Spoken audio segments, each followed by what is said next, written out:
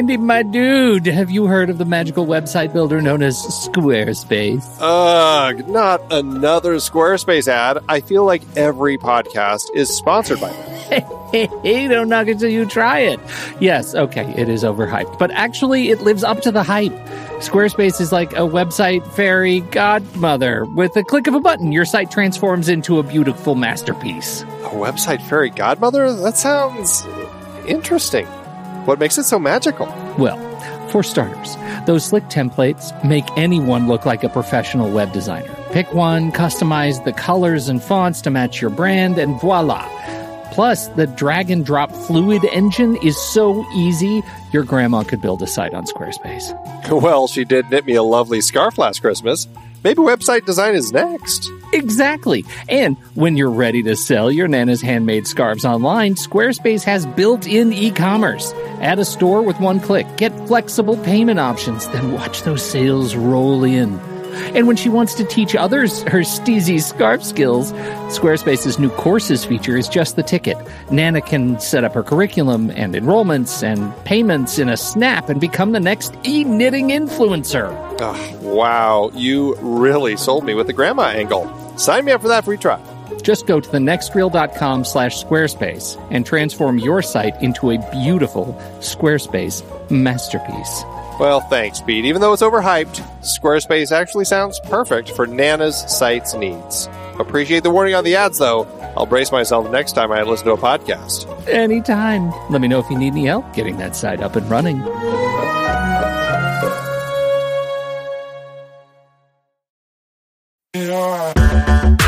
Andy, can you believe we've almost hit 700 episodes of The Next Reel?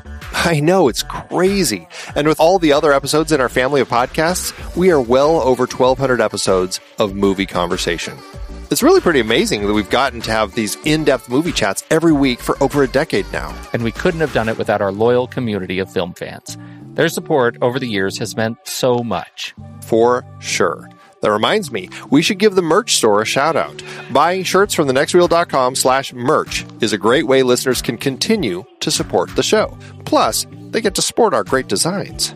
Absolutely. I think sometimes folks forget we have a variety of shirts, mugs, phone cases, and more available. In fact, a great place to start is with a shirt sporting the Next Reel's logo. We also have that classic Fast Times Spicoli Surf School tee, or the weirdly popular Rusty's European Tour shirt. The one from National Lampoon's European Vacation. Why is that so popular? Search me, but we have sold a ridiculous number of those. I guess there are a lot of Rustys taking trips to Europe? We're always adding new designs based on movies we've covered, like our brand new design for a streetcar named Desire, featuring a streetcar named Desire. So if you want to rep your love of TNR and films, head to thenextreel.com/merch. Every purchase helps us continue to have these weekly in-depth conversations. So visit thenextreel.com/merch today. And as always, thanks for listening and being a part of the Next Reel community. We've got lots more great movie chats coming your way.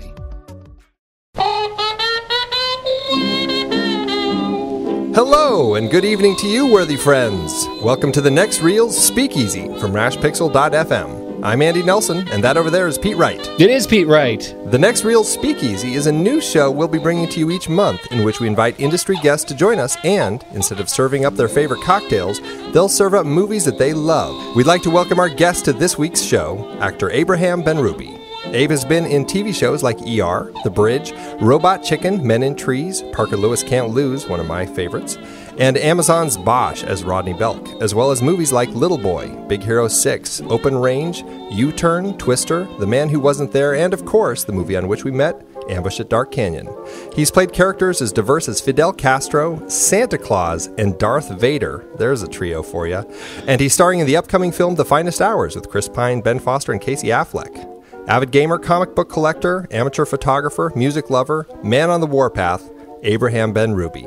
Say hello to the folks, Abe. Thanks for having me, fellas. We sure love having you here. This is going to be a good conversation. Like I said, we're not actually here to talk about any of those wonderful projects that you have done in the past. No, we're actually here because you brought along a movie that you love and one that you wanted to recommend to every one of our listeners. So we're going to talk about it with you. So tell the people what movie you brought to the Speakeasy tonight, Abe. I brought the 1982 comedy classic My Favorite Year, directed by Richard Benjamin. starring the incomparable Peter O'Toole and a young whippersnapper named Mark Linn-Baker, who your audience may recognize from a TV show he was a part of called what was it called? Perfect Strangers. I almost messed that up. Perfect Strangers, with Belky, which was a big hit in the 90s. That they really did have a big hit with that show. Now, I came to this movie in a weird way. I had a massive crush on a movie crush on the female lead. It was a woman named Jessica Harper because of a horror movie called Suspiria, which is a Dario Argento kind of psychedelic, trippy murder witch coven in a dance school movie. Which, if you guys have never seen that might be worth a whole nother podcast. I have heard of it. Wasn't that that's like crazy 70s vibe, right? I mean, isn't that like early 70s somewhere in there? Yeah, it's late 70s giallo Italian horror movie. It's very trippy. The Italians know how to do it. That's the truth. Oh, yes, they do. Oh, yes, they do. So my cousins had turned me on to that movie. And my cousins were the first people I knew who owned a VHS player. And they had gotten a hold of these European movies. And so we all had a crush on this woman. And then we were looking her up. They used to have massive books in the video rental stores with all the actors' names. And we were looking her up, and we saw that she was in this other movie, My Favorite Year, which is a whole nother world.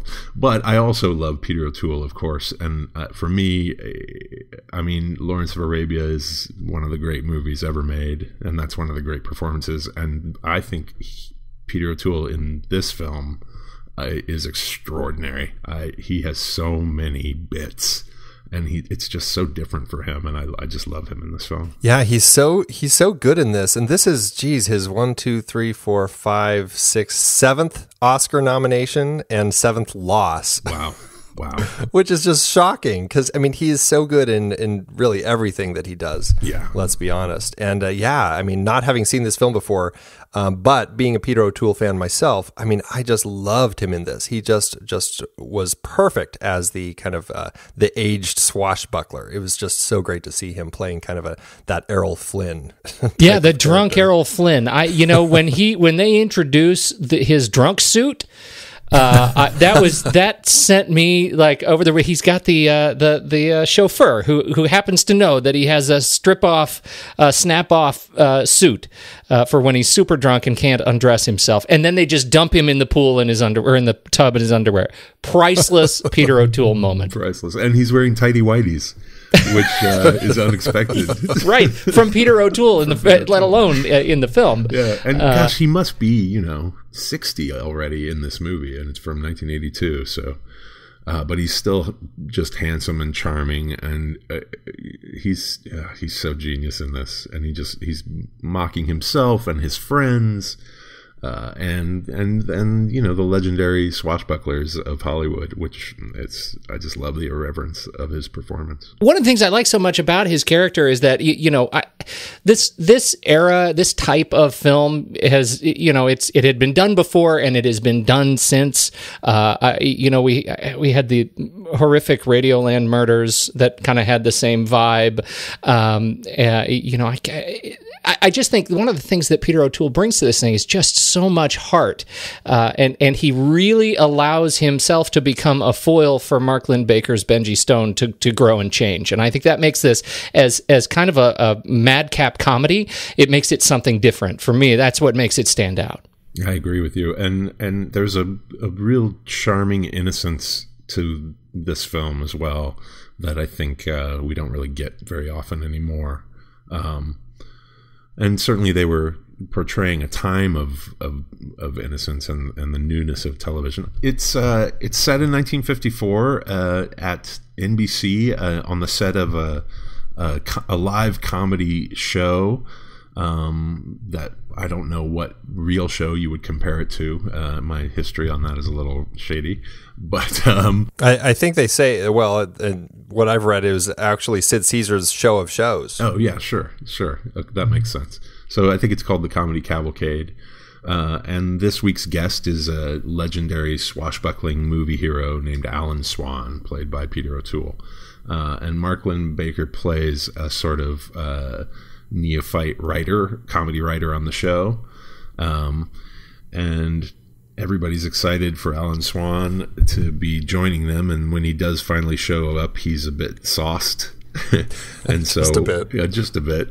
And Mark Linn-Baker is put in charge of getting him to set on time and just being his chaperone in general. And the comedy ensues. There are several other little plots. There's a little love story with the aforementioned Jessica Harper, who's cute as a button in this film. And gosh, I bet she still looks good. And then there's sort of an interesting little subplot with a gangster who the television show, the fictional television show, has been mocking, and this gangster shows up and tries to get them to stop using his likeness in a sketch, which I think is really funny. Joseph Bologna plays just this larger-than-life TV star with a giant ego, and he has some of the greatest moments in the film too, actually. But that's the gist, and then you come to find out that Peter O'Toole's character, Alan Swan, is not all he seems to be, and there's more than what you see on the surface. And he's got a young daughter, and is a bit estranged from her, and there's some really heart-jerking moments in relation to that story as well. So it's nice. It's a really well-crafted film, writing-wise. Everything ties together, and there's no downtime. There's a weird sort of montage when they're riding a horse, but other than that, it's all action and comedy, and it's really fun. There was another great moment, sequence is when Benji kind of reluctantly takes Alan home to dinner because his mother invites them back to Brooklyn, which is fantastic. And you see Lainie Kazan as his mother, and her husband. It was just the funniest pairing, those two. Because he was the former Thai wrestling champ. Oh yeah, like a Malaysian bantamweight. Karoka, whatever. Karoka. But you get this really funny family, kind of like this Jewish family scene as they're kind of introducing their relatives, and then it turns out all of the basically people in the entire building, everybody's excited that Alan Swan is here. But there's also this amazing moment of just real kind of touching heart between Benji's mom and Alan as she kind of talks to him about his daughter. And that was what I loved about this movie, is it gets some real madcap comic moments, like when Alan is rappelling down the side of the building with the fire hose. One of my favorite scenes ever. Which is great. Or the whole climax, which is also, we'll definitely have to talk about that. But then you've got these really touching moments, and they generally revolve around him and his daughter and just kind of his life as he's trying to sort it out, Alan Swan. That powerful moment right here with what she says to him and how that ends up kind of affecting him really became kind of the crux of that emotional core of this film for me. And I really loved that. What does she say to him? She says, they're talking, they've finished dinner and they're saying, this is what's important, Swanee, family and a good meal and being with the people you love.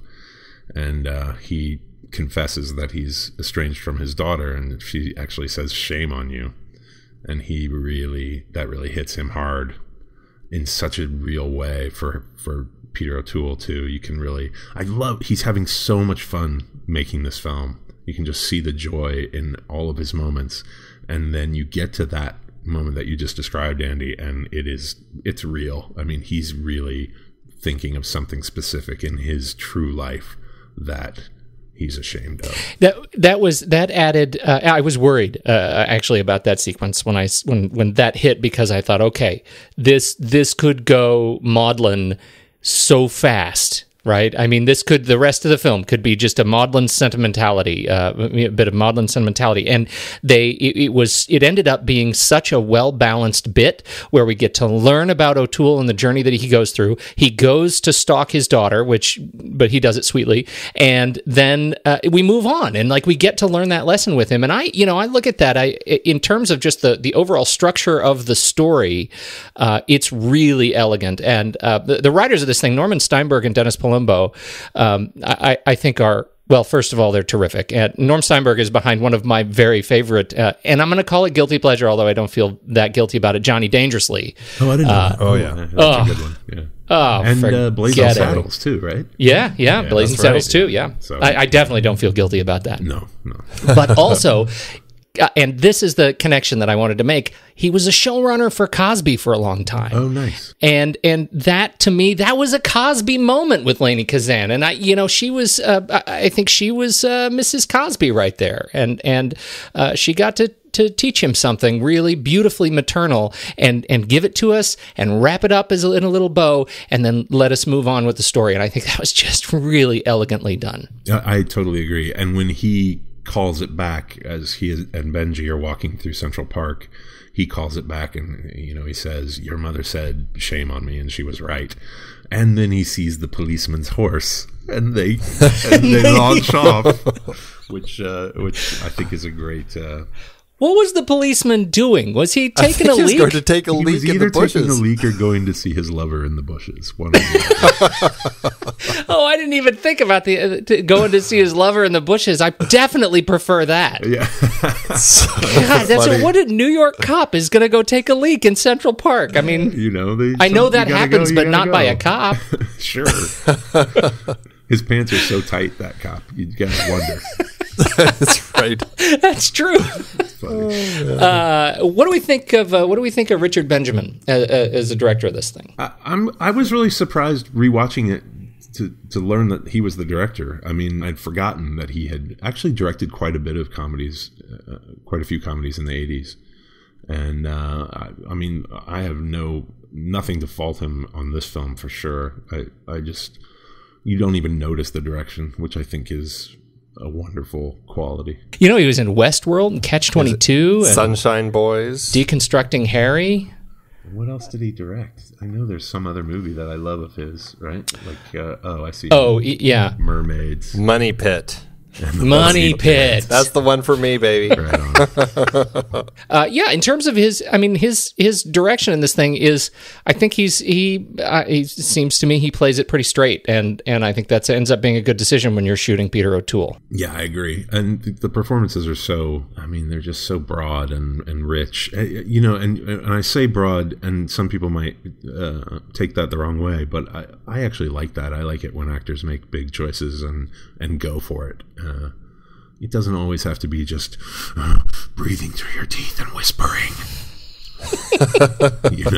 No, there's something to be said for big performances, absolutely. And I think, in the world of comedy, and Richard Benjamin certainly has lived kind of in that world with the projects that he's done.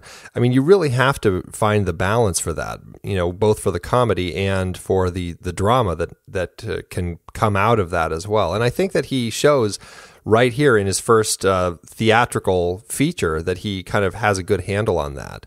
And, I really enjoy the way that both he and the writers balanced the gravitas along with kind of some of the madcap comedy all throughout this film. Yeah, it's got a really nice yin and yang to it. It was better. It was better than My Stepmother is an Alien. I don't know. Peter O'Toole, John Lovitz. You take your pick. I feel like every movie that you badmouth on this program, you're going to have to watch and review. Right. You know what? I actually have been known to put on Stepmother as an Alien every now and again. Wow. That doesn't make it better than my favorite year, but I'm just saying. Okay. I'm an equal opportunity binger. Well, I remember loving that one when it came out, although I don't give myself much credit for some of the films that I loved back then, but I haven't gone back to revisit it. Kim Basinger was in that category of, like, it was Kim Basinger, it was Kelly LeBrock, it was like, these were my crushes. Still go see it, exactly. And it doesn't matter. I could just be standing still and just like waiting for a bus for 2 hours. Kelly LeBrock, that's pretty much, you just summed up her career in a nutshell. No offense to her. No offense to her. No. See, now you have to go watch every Kelly LeBrock movie. No, she's brilliant in Weird Science, right? So. She's brilliant in Weird Science. We got to talk about Mark Linn-Baker.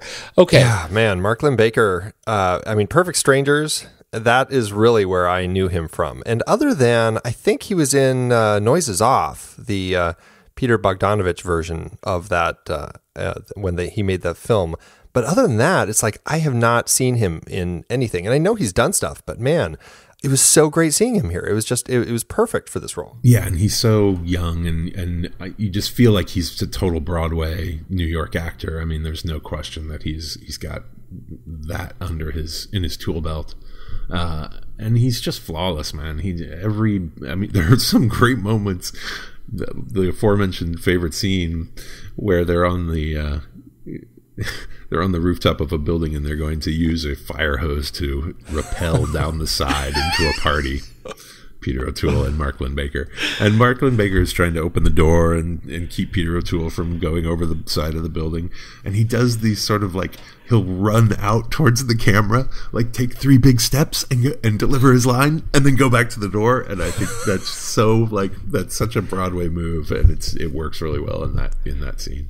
It is a total Broadway move. That's so funny that you say it's very cartoony. Like that's the only place where the thing becomes kind of a lampoon of itself. And that's exactly what he did in Perfect Strangers too, which is why there were 150 episodes of that show. But you're right. Like, this is one of those roles that really kind of cemented who this guy was, I think, as an actor. And I wonder if it didn't hurt the variety of roles that he ended up getting. It seems like it could have done, especially at that time. Yeah. When there were, I mean, isn't this, 1982, isn't this the same year as Blade Runner, right? It's like, yeah, right. After we had that, it was a lot changed. Exactly right. Yeah. I mean, it's just so much TV until he really gets locked into Perfect Strangers.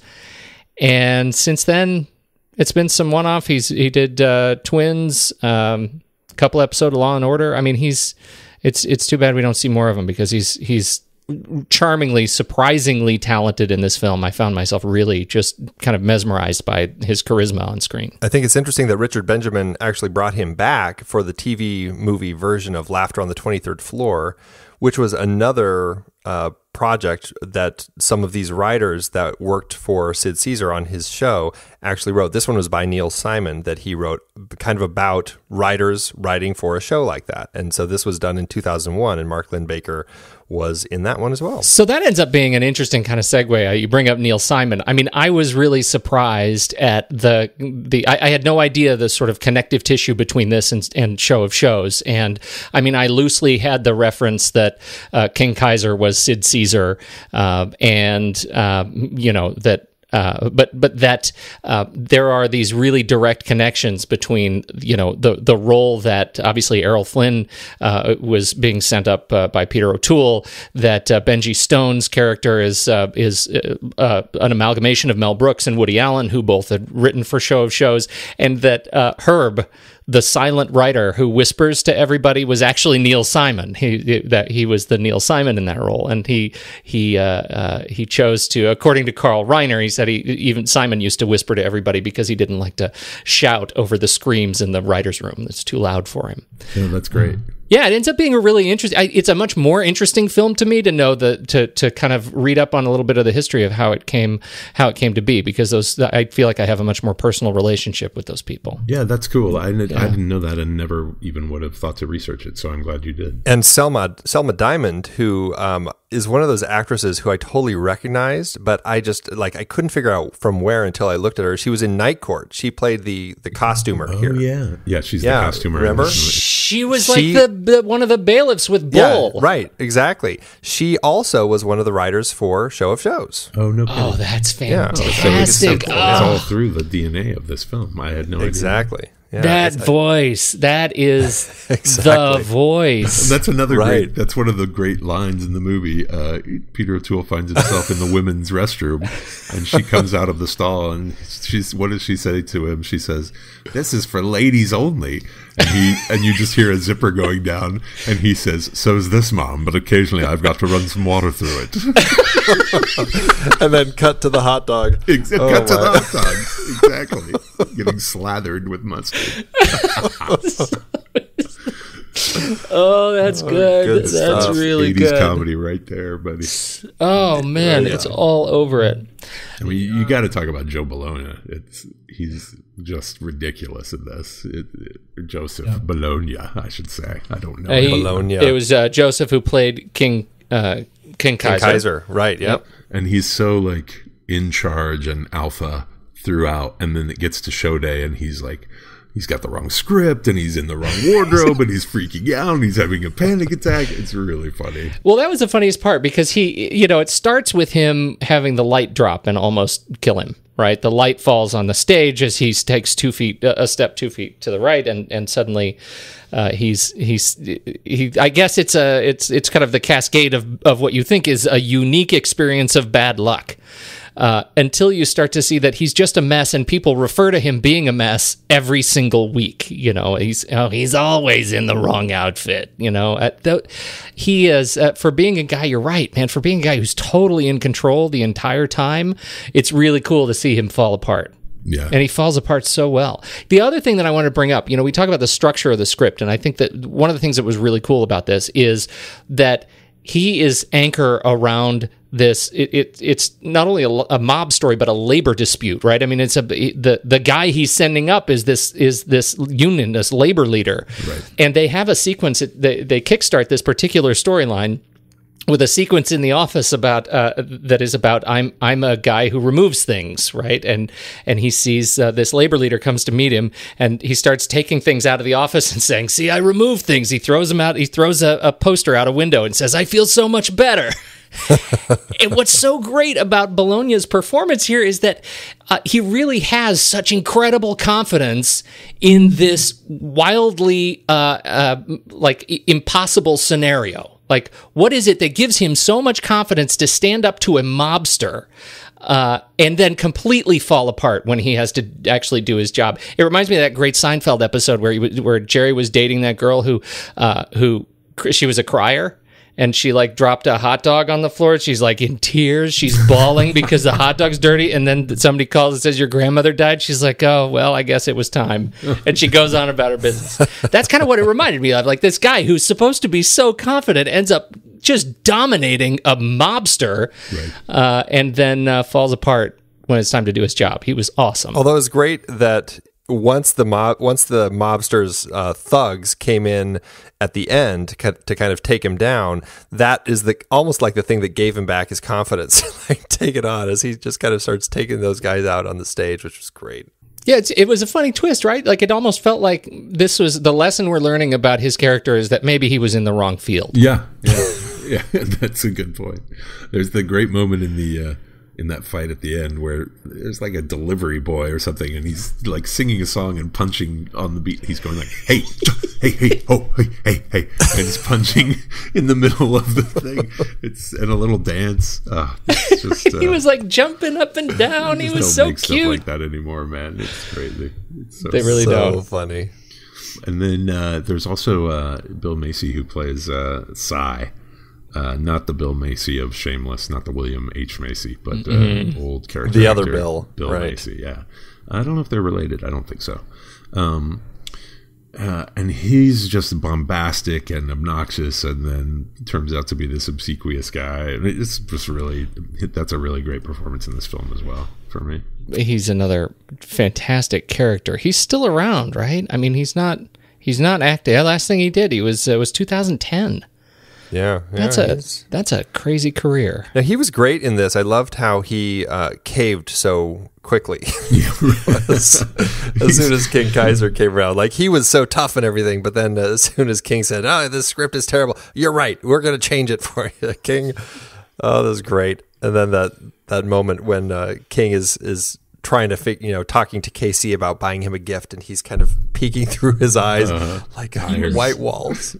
Oh God, make him green. It was really good. He was, in terms of the writer's room kind of experience, he made it just a real delightfully contentious place, where you can tell he's yelling and screaming and everybody's doing what he says, but really they just see it as bluster, and it's just going through the motions. It made the writer's room ironically appealing. Yeah. And I had to comment on O'Toole's entrance to the writer's room. So good. He comes in drunk and he does a flip onto the table and lays himself out and passes out on the table. Brilliant. Yeah. Almost as good as his entrance to the film when he wakes up in bed with two stewardesses, and then he has this cough that is the most insane, almost painful cough that I've ever heard, because it's It's like his soul is leaving his body or something. And you get everything about him in that 30 seconds too. It's like it's so good. It was so well structured. Just that scene that he wakes up with this woman, and the camera is so close on them, and it's just this really kind of, okay, he's obviously a philanderer of some sort, and this is kind of sweet. She's probably into him for money and fame and whatever. And then the other stewardess shows up, and she's all dressed. And we feel you kind of get the picture that now he's a philanderer and really good at it. Yeah, and she's got a tray full of mini alcohol serving. bottles, and then he pulls one out from his crotch. I mean, that's a big point of the movie too. Is he's just a drunk, and there's a great scene where his chauffeur, and that's another actor we should talk about also. But there's a great scene where his chauffeur is searching his coat, his top coat, for the last bottle, the hidden stash of booze. And there's like all these pockets inside the coat, and he rattles it, and you hear the liquid, and that's how he discovers it. And I just thought that was really smart. And the pocket he pulls it out of is like a pocket that if you were wearing the jacket, it would be kind of on your butt, like the small of your back in a long cashmere coat. Exactly. I want That's that coat. Class. No kidding. Right, secret pockets everywhere. The chauffeur. Yeah, Tony Di Di Benedetto. Yeah, Gosh, what's his deal? Oof. Did you guys look him up? He's how much did we talk about him in Splash? I don't think we did at all, but his part was great. He was Tim the doorman in Splash. Oh, He's yeah. the one who, he tells tells her where to go shopping. Oh gosh, yeah, just one of those New York dudes, Totally. Exactly. Back when they made films in New York. He was in. He was Bert the bartender in one of my favorite adaptations, Death Trap, with Michael Caine and Christopher Reeve. I love that movie too. Yeah, that is a great film. Classic. Yeah. Classic Sidney. Sidney Lumet, right? Yeah, he's been around. He's got some solid credits. He hasn't done anything since looks like '99. But which was Analyze This, with De Niro and Billy Crystal. He's probably one of those, he's one of those New York dudes who I'm sure used to be hanging out with those guys, right? And he just exudes it in this film. Oh, totally. Like total New he York just dude. owns his thing. Yeah, and his whole setup is it's the relationship with a guy who drives cars that I always want. Like whenever I come to town, this guy drops everything and brings me a car and just drives me around. That's a classic relationship. Well, you just got to be a movie star. You can work that out. They don't do that for podcasters? Not yet. Okay, hey, it's still new. There. It's still new. Yeah, the technology's growing. Soon. Yeah, right. Soon. So funny. So funny. I love George Wyner. He's in this as Roadcheck's the mob boss's assistant or his lawyer. Oh, yeah. When he brings him to the meeting, he's just one of those faces that you like. I remember him from Spaceballs as Dark Helmet's right hand man. That's like for me, that's where I remember him from. But he's got 180 credits, so he's definitely a busy man. Yeah, I mean, you're talking about all these, just what we were saying about the connection of those New York guys from the 70s, probably from the early 70s right up through the 90s. Well, the quintessential Odd Couple, 1971, his first credited role here. I mean, you said it. There you go. I have a great friend, Jeff Golden, who I used to stay at his place in New York when I was there, and he had a television, but he didn't have cable or anything, so it was the coat hanger antenna. And basically the only show he could get was The Odd Couple, because in New York at that time, in the 90s, they would literally show The Odd Couple 24 hours a day. You could always find it on one channel or another. And he had a theory that the quintessential New York television show was The Odd Couple, and the quintessential Los Angeles television show was Three's Company. which I think is pretty right on the money. That's right. It's a sad testament, but it's really, really true. If you think about the apartment in Three's Company, it's just so like ghetto, bad Santa Monica stucco, and it's funny. Somebody else brought up The Odd Couple. That's what I think of every time I hear that. I'm sorry. It's Three's Company. Just that story. That's how it goes. That's how it goes. You think of The Odd Couple, you go to Three's Company. Well, yeah, as it should be. Yeah, the odd triple. Yes, George Wyner, Selma Diamond as Lil. The one that jumps off the page to me for me is Cameron Mitchell, who plays Roadcheck. Right, the mob mobster, boss, right? The real mob boss. Yeah. Now this is a dude. He is serious. He is one serious badass. Serious. Yeah, and at 241 credited roles, he's up there and has been around for a long time. His first credited role, the last installment, a short in 1945. So this film was hit right smack in the middle of his career. And he was big in, pretty much name the big genre of the period, and he was in films and television of that period. Big in westerns, Swiss Family Robinson, Jeremiah Worth.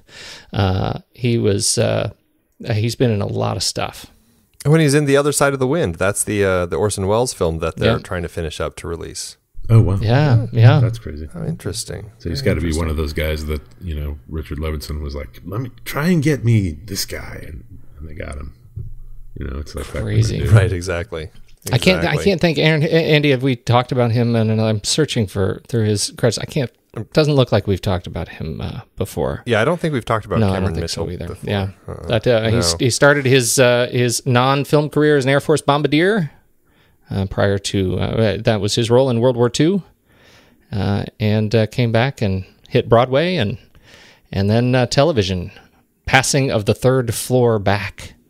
His film debut was What Next, Corporal Hargrove.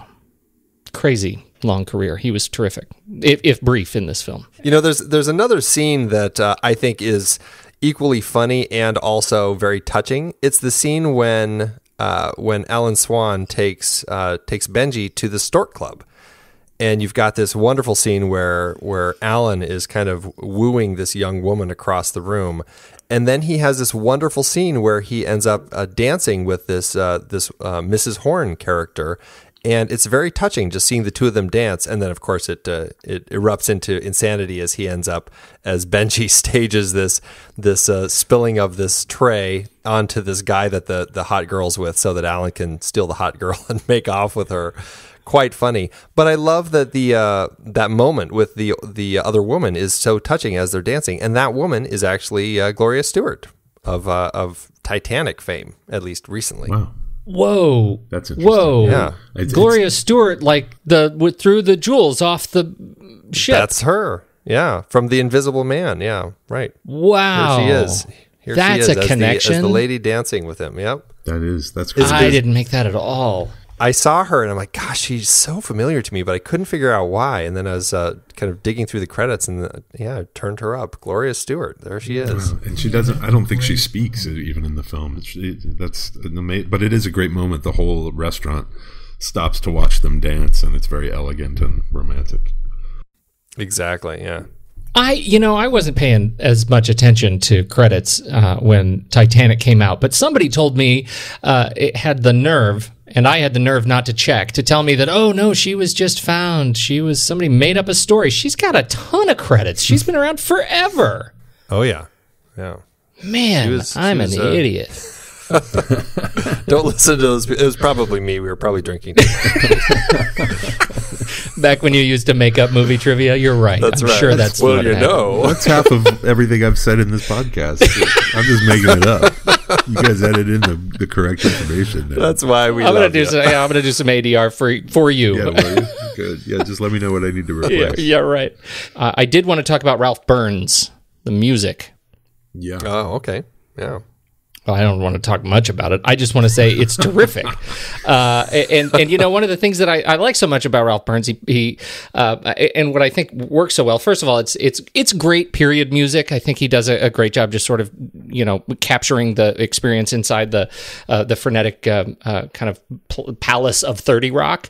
But he also it's got a lot of a Broadway kind of feel to it. You talk about Mark Linn-Baker and his Broadway movements. Well, the music just really celebrates that sort of Broadway, the Broadway waves of sound that kind of come over you. And I thought it really worked very, very well to tie the whole picture together. I like that too. And that made me think of something else I would talk about, which is there are some clips from the Alan Swan movies that are shown, and I think that those are really well made and really clever. And there's actually a great scene between Mark Linn-Baker and Jessica Harper where he's been pursuing her for a date for half the movie, and he finally gets her to agree to dinner and a movie, and he orders like a mountain of Chinese food. They have like 85 containers of Chinese food on the table, and then he's showing her clips from the Alan Swan movies, and he's doing the dialogue over the film, and she's shushing him.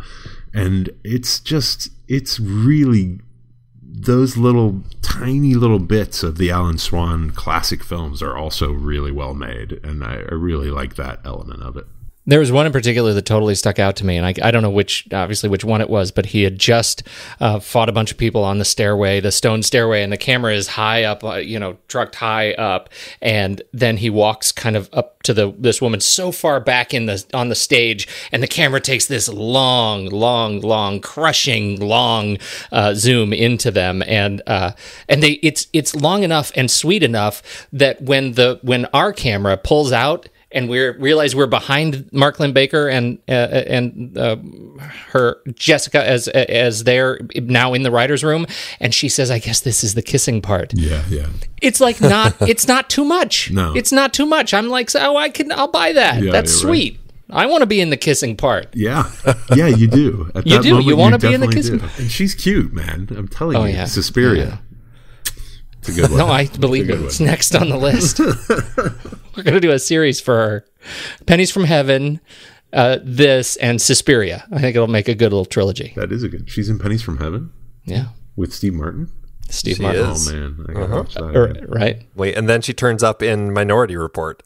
Sure. Oh, wow. So she's still cracking away at it a little bit. That's what I'm saying. Right. She's out there for me somewhere. She is. She doesn't know. Oh, she's in the Blue Iguana. I have a bunch of friends in that. I have to grill them. See if any of them have their number. Tell me more. Okay. Gosh, I'm connected. Ooh, and Shock Treatment, the Rocky Horror sequel. Wow. Was it? Yeah. Oh, that's right. I mean, it's barely a sequel, but it's made by the same guy, whose name is Richard O'Brien. Yeah, right. Yeah. Do they act it out? Is it the kind of thing that can you go do a shock treatment kind of event? She plays Janet. I think they tried to do like a Rocky Horror style thing with shock treatment. I never witnessed it, but I would bet that was part of the appeal. There was one night when we had, so at midnight they'd show Rocky Horror, and then for the really late night crowd they'd have another one from 2 to 4. And that's how I saw El Topo, which is a Alejandro Jodorowsky movie. If you guys are unfamiliar. Oh, I've heard of that one, but I haven't seen it. Yeah. Well, that's a crazy psychedelic Western that at least for me made me never want to watch John Wayne or Clint Eastwood ever again. Really? Oh, really? I just want to watch the weird ones. Well, because this was because you were 7. When would you have seen it? Because when were you born? Like you were. I was born in 1969, and so I would have seen Rocky Horror probably like 1985 or 1986. So it would have been right around there. Yeah. That's about the same. I can't. I'm actually surprised I missed this. This was not big in the Colorado Springs drive-in chains. Yeah. No, I haven't. No, I think we had some weird, like, drug-addled punk rock dude who was doing the programming at our late-night movie theater. So that's how we wound up with El Topo. And The Devils. I saw a movie there called The Devils, which is the most twisted movie I've ever seen. The Devils. All right. See, look at all these movies I'm writing down. We're going to have all these lists We're now gonna of do things to watch. Abe series. I've got the weird ones. That's my deal. This is my why. favorite You know year what, Abe? is such a tame movie for my taste. That is the whole thing. I'm looking at the stuff you have done. I'm looking at you you got Comic-Con interviews of you talking about how you're such you celebrate such geek culture and you're such a fan of Star Wars and Star Trek and all these great things, and so are we. And then you pick this film, which is practically vaudeville. Yeah, it was a surprise. Well, and it's funny because I'm not a huge fan of comedy films, but for some reason, this one I've always just loved. There are a handful for sure, but I just think this is one of the great performances. Peter O'Toole in this film is for me, it's one of the great performances ever committed to film. That's perfect. That is a testimonial that stands head and shoulders above these other cheap write-ups. New York Times, please. Andy, I know this is a little bit of a unique thing, but did you look up how it performed originally?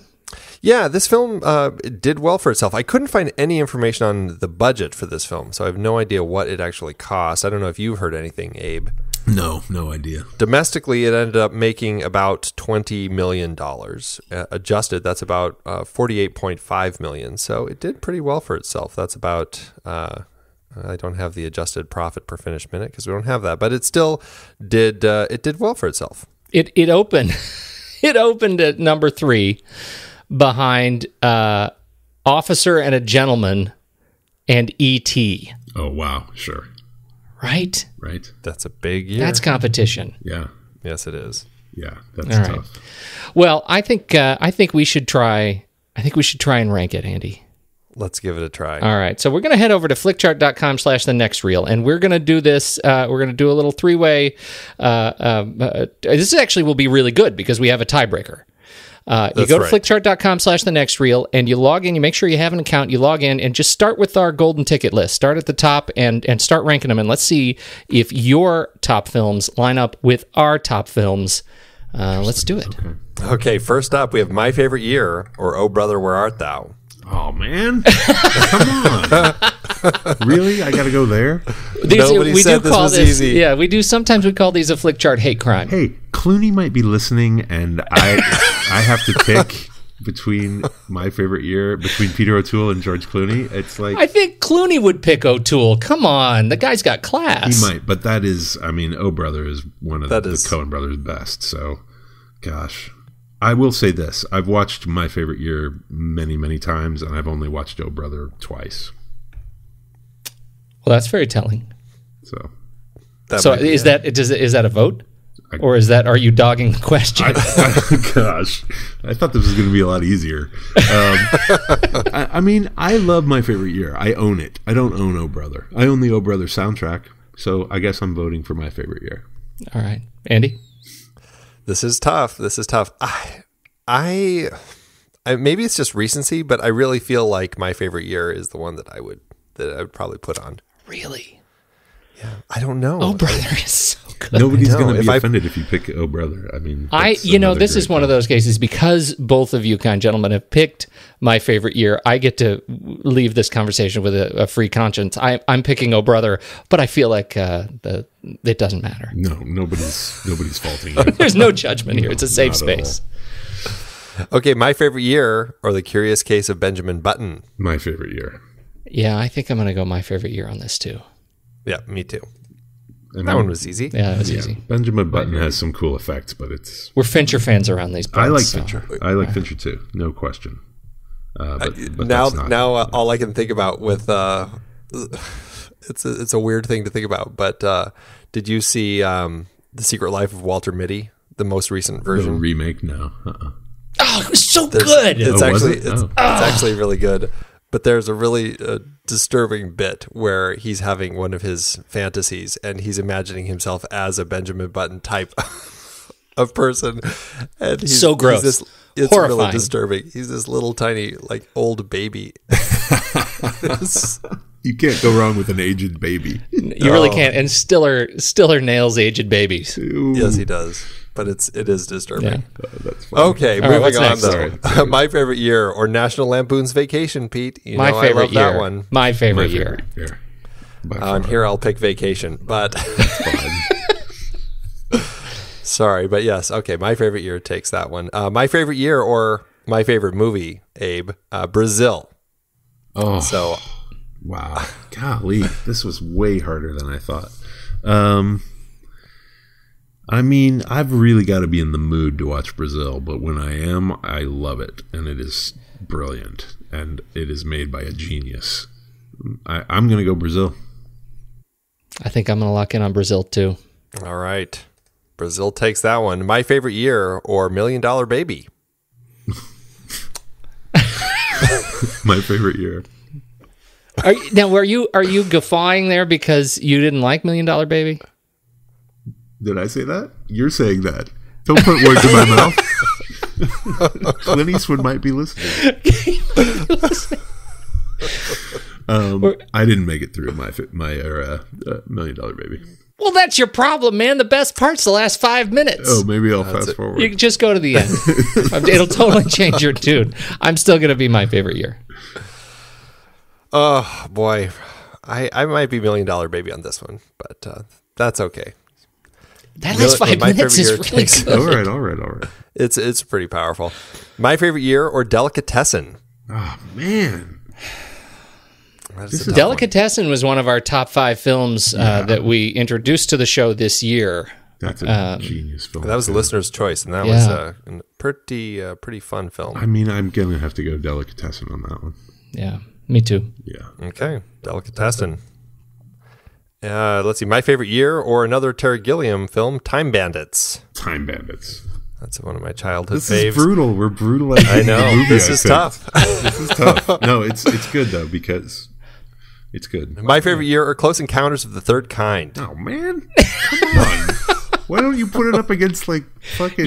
There's no choice. No, it's random? It's random. Man. All right. It keeps moving. Yeah, once we pick it that directs it on our list as far as whether it's going up or down. So we've, by beating Oh Brother, Where Art Thou at the beginning, it's kind of fighting its way up. It's already fighting to the top film. It's doomed. It's doomed. I mean, Close Encounters is...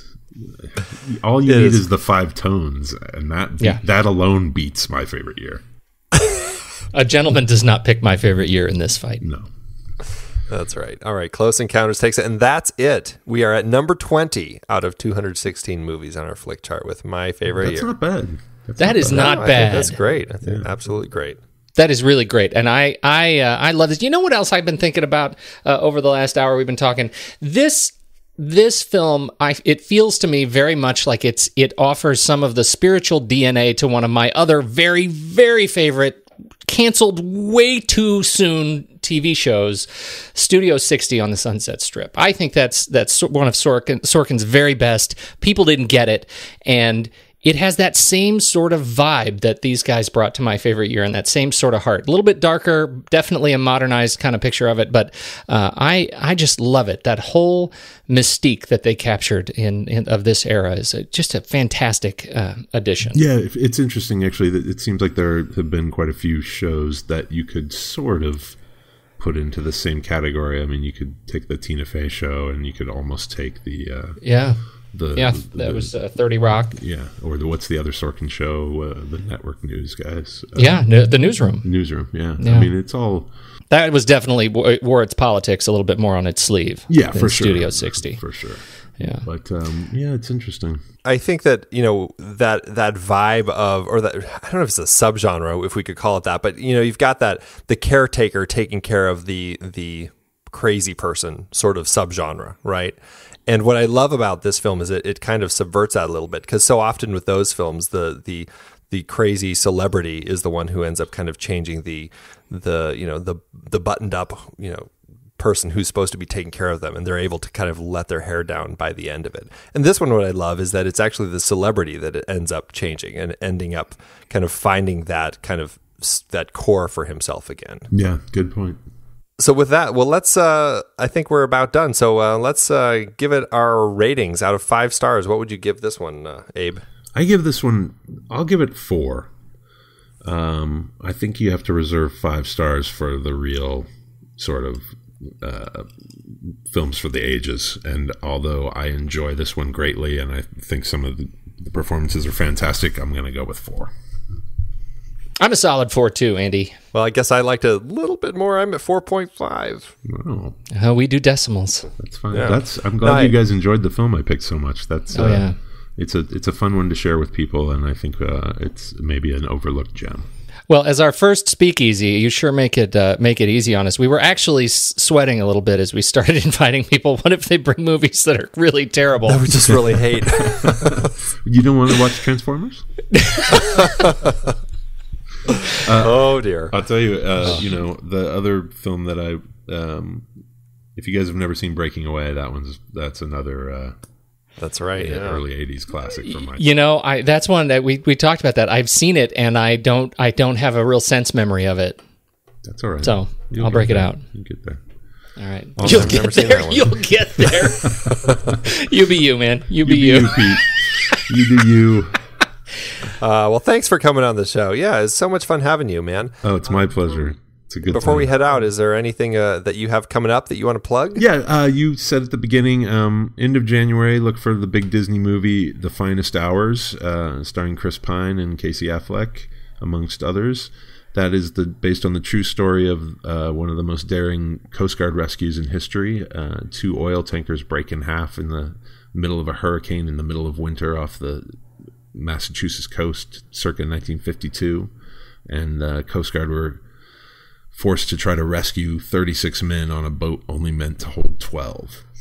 And that was a big, huge, fun production. It should be a pretty thrilling ride for the audience. So that's January 28th or 29th of 2016. Have you seen the finished thing? I have not. We won't see it till the week before. I've seen bits and pieces, and it's pretty spectacular. It's the biggest thing I've ever worked on by far. We'll see. I don't know how it's going to perform, but it should be a fun film to watch. Well, we have that slated on our film board, so we'll be talking about that at the end of January. So yeah, definitely looking forward to that one. And what else? Then I have a few episodes of a new show from Robert Kirkman, creator of The Walking Dead. It's a show called Outcast, based on another comic book of his about demons taking over a small town. And that will be on the soon-to-be revitalized Cinemax network, which is they already have the Nick, but they are working on developing their brand a little bit more strongly, with an Outcast being one of their big shows, starring Patrick Fugit and featuring Brent Spiner. Commander Data. Indeed, Commander Data. And that was pretty cool to be in his presence. Yeah. Those 2 things. And then a big, gnarly, super violent horror movie called The Belko Experiment, written by James Gunn of Guardians of the Galaxy fame. It's a very violent corporate showdown with lots of exploding heads and that sort of thing. When's that one coming? How soon can I get tickets?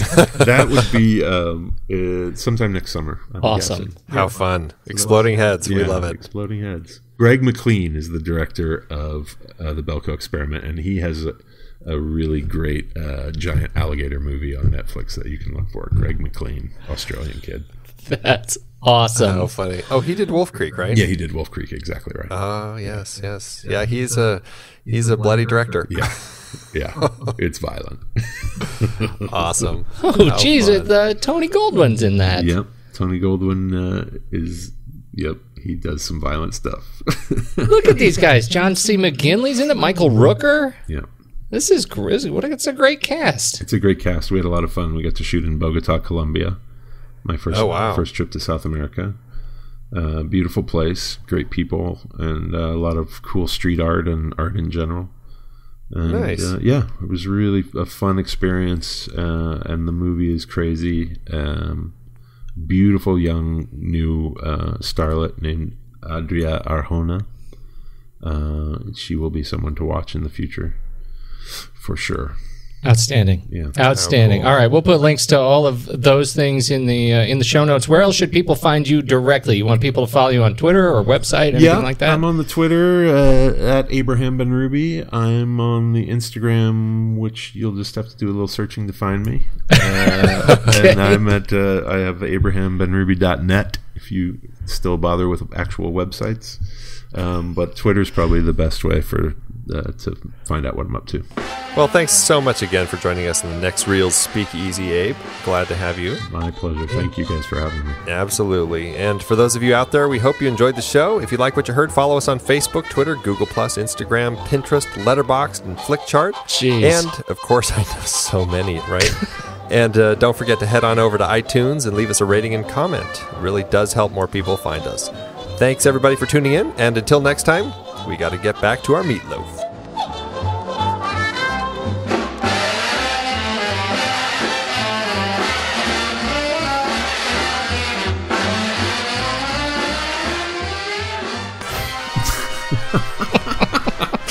What is that's your call sign? That was a line from the movie. It's a line from the movie, man. My bad.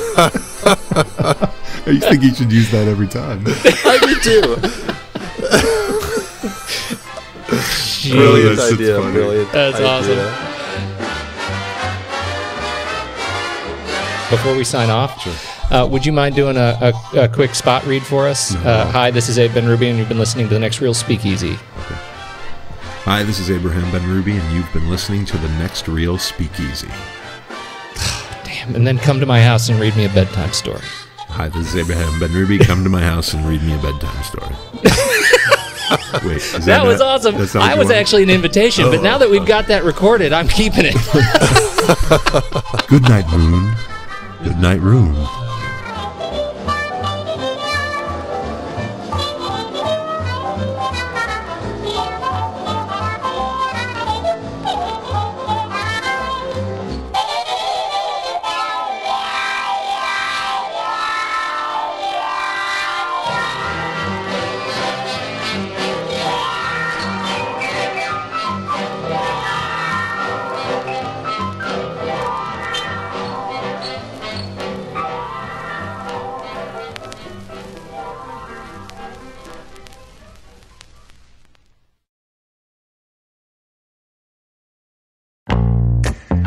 I love having these wonderful chats on movies we like with all these industry guests talking about some of their favorite movies. So many great conversations on that show about so many great movies. We have so much fun having these conversations, but producing the show week after week does require a lot of work behind the scenes.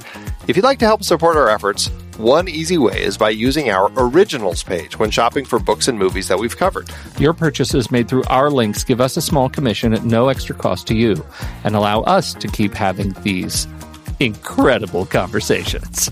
The Originals page at thenextreel.com/originals links to the source material for all the adapted film discussions on the Next Reel's family of podcasts. Purchasing through our links supports the show. It's your one-stop shop for Amazon and Apple links where you can buy your copy of the original source material.